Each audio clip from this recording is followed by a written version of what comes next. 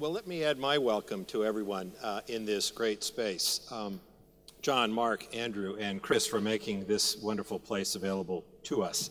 Guests, participants, members of our leadership teams, and so many in the room who play such a vital part in the success of what is business in the community. Quite a powerful movement. We will be joined shortly by His Royal Highness the Prince of Wales, where we'll celebrate things. But I do have to say, and some of you who know me know I enjoy being on any stage, but I have to say, Chris, I think I particularly enjoy being on this stage, and perhaps the Albert Hall.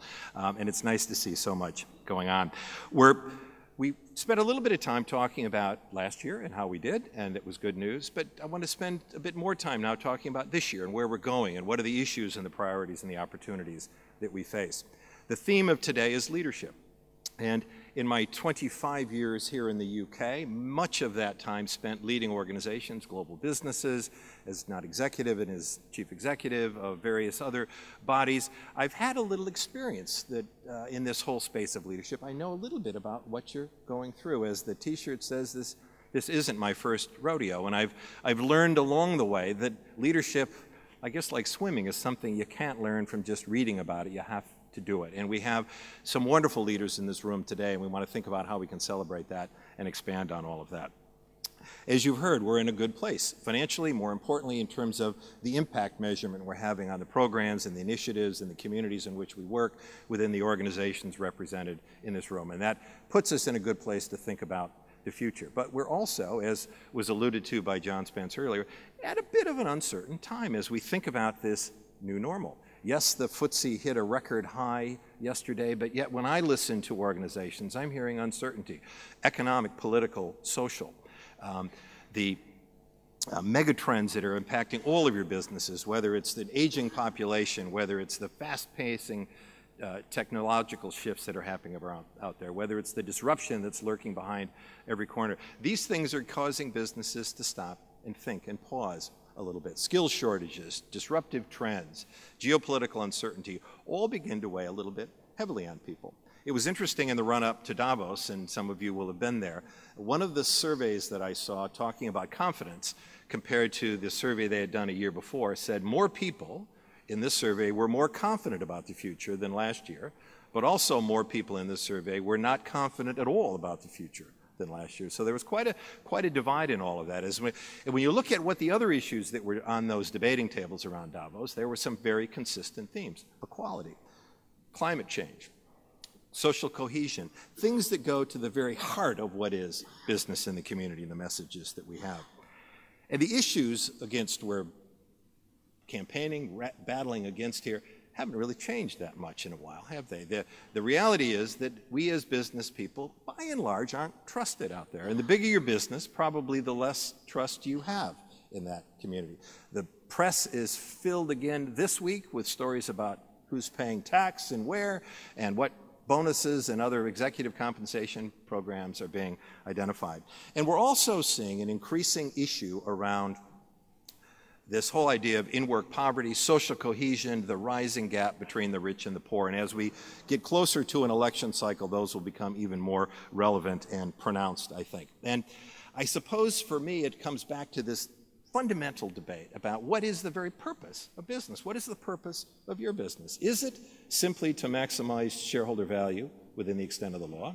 Or is it also about creating customer value and community value, the virtuous circle that allows you to generate those profits? Is profit the purpose of your business, or isn't profit the outcome of being a good and successful and a responsible business? And those are the messages that we hope that we're driving out with what we do within the business and the community movement with all of your help. The argument we make time and again is that being a responsible business isn't about philanthropy, it isn't about giving back, it is about how you make your profits. It is about what goes on in the engine room of your business. And in the process, how you treat the planet, how you manage complex global supply chains, how you innovate and develop new products and services, how you create inclusive, healthy, diverse, engaged workforces, the biggest challenge that probably most business leaders have, but also how you engage in the communities in which you live and work around the big issues of the day: education, employment, enterprise, culture, all things that we care about as citizens, as humans, as parents, but also as business leaders, because it is part of what goes into creating value, living those values. It is a virtuous circle, and I'm convinced of that. We try within our movement to both paint that compelling narrative. Why should I care? What does this have to do with me? But more importantly, what are the practical tools and ideas that I can take to bring this idea to life? How do we turn that talk into action? And increasingly, we're trying to focus on the causes of these issues, not simply the consequences. By the time you get to the consequences, by the time someone's in prison, has given up and spent 2 or 3 years as a NEET, it is very difficult to have them break that cycle. So what are the things that we can do along the way that accelerate that all a little bit? And that's where we're trying to spend an awful lot of our energy. We welcome a new chairman, which is wonderful. So Anthony, it's so great to have you with us. And Mark, thank you so much for those kind words. And I'll say a little bit more about you in a few moments. As I said, the theme today is leadership. And as we think about what is this contract that we talk around business and society, what does it mean to be a good leader in terms of how you demonstrate, advocate, reward responsible behavior in what we do? How do we think about integrating this better? We talk about integrated reporting, a big, meaty, frustrating concept for those of us trying to bring it to life. We've got many companies in here. I'll be talking to Steve Holliday in a few moments from National Grid, one of the leaders in this space, and that may come up in our conversation a little bit. But also, how do we hold on to these principles of transparency and bringing our stakeholders along with us on this journey? You've probably heard me say this before, but when I talk to you, when I talk to other members of our movement and I ask them how they're doing on this agenda, I get very encouraging anecdotal responses. But when I push and probe a little bit, I often hear that, but we'd like to do more and we're frustrated by it. And when I challenge why, what is it that we can do differently? What's the problem? It generally falls into 3 buckets. It's all so complicated. It feels like I'm trying to boil the ocean sometimes. So how can we as the business and the community movement and collective make this journey simple and easier for companies to get started on? I hear from employers all the time that my inbox is overflowing. I just don't have the time, the capacity to take this on. And part of that thinking, of course, is also that chief executives don't get to keep their jobs very long these days. And so people are very focused on their tenure and their short term. And as the saying goes, urgency is often the enemy of importance in all of this.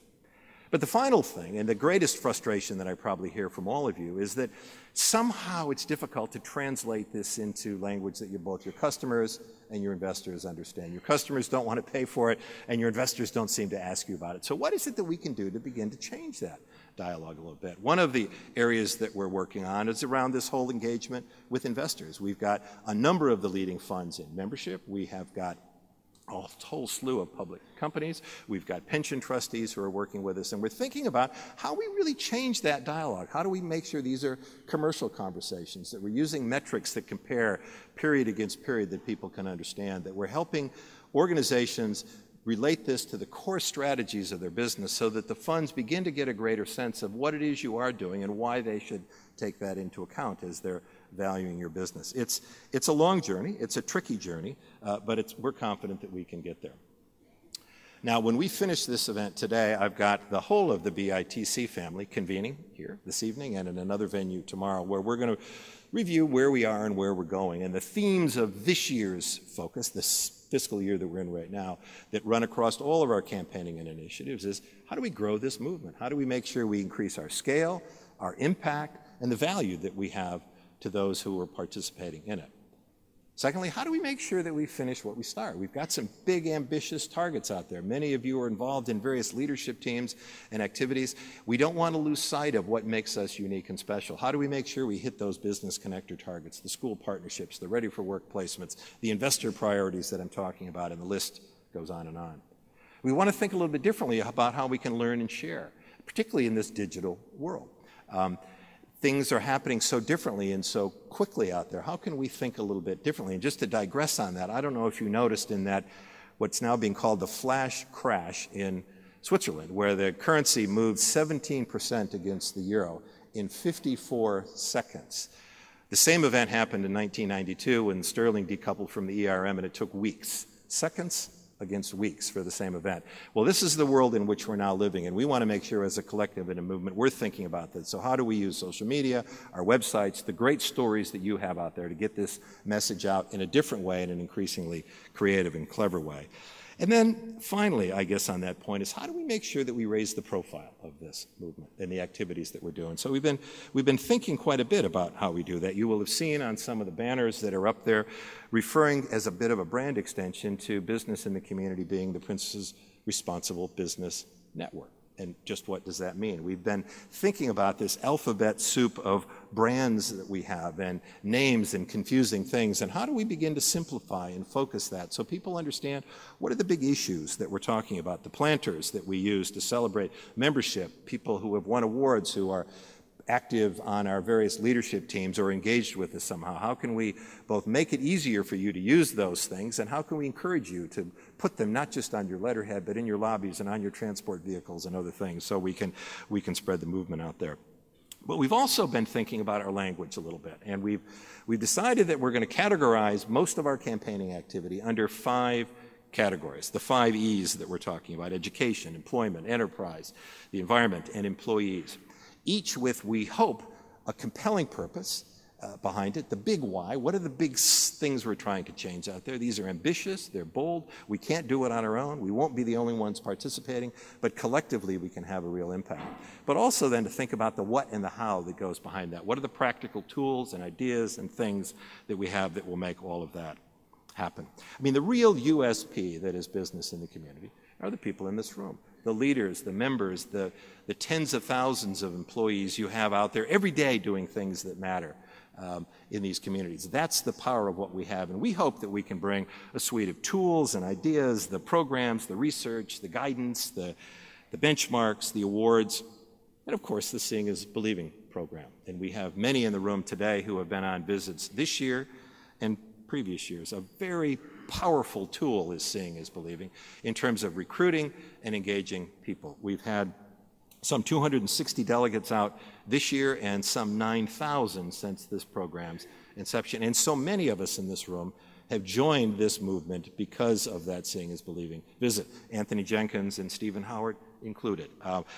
I can't tell you the number of people that I've talked to who have been on a visit years ago and remember who they were with, what they saw, and the impression that it made on them when they struggled to remember so many other things in between. So we know we have a powerful tool. We're delighted that Vivian Hunt is going to be taking on the chair of that work for us as we think about how we expand on this whole idea of experiential learning and how we really begin to build on the strong momentum that we've had. And just one example of what we've seen in recent periods, the Water Task Force that has formed as a result of a Seeing is Believing visit a while back that Steve Mumford, the chief executive of UU, led, that has resulted in a collaboration of the big water companies, the major water users, and government to think about what we can do about these big issues of resilience, stewardship, and innovation. Another example of a very exciting outcome from this program. Now, business in the community is all about impact. We talk all the time about all the quantitative data that we have. How many came today? How many joined this and do that? But of course, that doesn't really matter. What matters is, are we making a difference out there in the communities in which we live and work? So when we think about our impact numbers, we want to think about the scale, the leverage, and the community impact that they have. And the scale side, we've probably engaged with and get some income from, which often helps, some 2,000 companies every year that employ collectively 10 million people. When we think about leverage, a great example is the Business Connectors program. For every pound that the big lottery has put into this program, they can see how 7 pounds have ended up in community impact through matching funds from the corporates, in-kind giving, and so forth. So it is that leverage creation that creates the real momentum out there. And of course, how do we make sure that we're focusing down into the communities that really matter here and get it local? The mantra that we use internally is no numbers without stories and no stories without numbers. The stories bring it to life, the individual cases, the journeys that people have been on, and we're going to hear one of those in just a moment. But we also have some big issues out there, and we've got to think about how we tackle these things at scale. Mark mentioned earlier, and John, that this is the beginning of the 30th anniversary year of the Prince of Wales as our president. So as we think about the impact that he has had up to this point, and as we take it forward around these big issues of leadership, what does good leadership look like today, and where is it going? About employee engagement and how we make them the game changers out there, and how we begin to think about how business works in our local communities. He has been such a champion, and we'll hear from him in a few moments. The other thing I'd like to do is put, as we're kind of going through some of this, the new members that we have in the organization. We're delighted to have you with us on this journey. We have many represented in the room today. We'll have an opportunity to get some pictures and things later on as we do this. Just to remind you all, this is a journey, not a destination, and so we hope that you stay with us and work with us as you think about the impact that you can have. The feedback that we get from you is very positive and very encouraging. You are tough audience. You are critical friends. You have lots of ideas on how we can do things better, perhaps a bit more efficient, how we can drive our costs down. And those ideas are all welcome. But what warms my heart is that you overwhelmingly tell us that you recommend us to other people, that you see us as a go-to place for different kinds of activities and support. So when we, just a couple of examples, community investment, as we can work with organizations on helping them make sure that the work that they do out there is relevant to their business, that makes sense and matters to their employees, can be managed and planned like all the other money that you spend, that really does work in collaboration with others, that creates that leverage, and that ultimately you can measure your impacts out there, the thing that we're really trying to drive. Or in the space of environmental sustainability, where we've got some tricky, esoteric, even kind of academic ideas like shared value or circular economy. How do we take those things and turn them into practical outcomes? How can we use some of the wonderful examples that are happening out there with Veolia and so many other organizations and inspire others to behave that way? How can we think about new business models, and how can we create that traction? On the international front, we have some 140 partnerships around the world now that can help you take this practice that you've got domestically and build it into your international organizations. As we think about how we work around the Millennium Development Goals and the Sustainable Development Agenda, Disaster Relief International, a cracking good team that is working around that, and we're making some real progress. Social finance, a big area. We were talking about only today about things like social impact bonds and other interesting tools that we can use to fund, fulfill, drive, and to think a bit more creatively about how we keep the momentum going on all of this. And of course, some very practical things in our local communities around things like healthy high streets that are part of the social cohesion of our units, helping and nurturing the small businesses that are in our communities as well, the SMEs that are in your supply chains. And there are so many more examples out there, so I won't bore you with all of those. But really just two final thoughts before I invite Steve Holliday up to join me. One, very proud to report that business in the community has been seen as one of the best places to work in the UK, and we will be in the Times Top 100 that will be announced tonight, I believe, Francois, and so we're very excited about that. And I guess the final thing that I would say right now is an ask of all of you, and that is to stay with us. Commit to active engagement. Really do bring your employees with you on this journey across your organization, not just in a few offices, not just in the head office, across the organization. Develop those action plans and look at them regularly. Challenge yourself and let us help you challenge one another a little bit with it. And also to be advocates for what we do. You've all got the lapel pins. I can kind of see them shining in the light there. Wear them. Be proud of them. Tell people about what this is. Help us get that message out there.